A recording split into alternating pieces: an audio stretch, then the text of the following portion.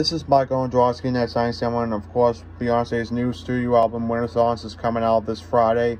I was going to do this video, but I have other things I wanted to do. So this is Beyonce's first studio album since Lemonade and her 2013 self-titled album, which Beyonce has been quiet on the music scene for a few years because of her marriage to Jay-Z and her children and other personal differences. But this is Beyonce's good album today because it has the lead single "Break My Soul," which it plays on multiple radio stations, and I'm gonna do my post reaction video when that new Beyonce single for the album that came out in the separate video. So as always, Beyonce's new studio album and the first album in a few years, which is Renaissance, will be out this Friday, and that'll be it for the video. So thank you for watching this video. Vlog you later.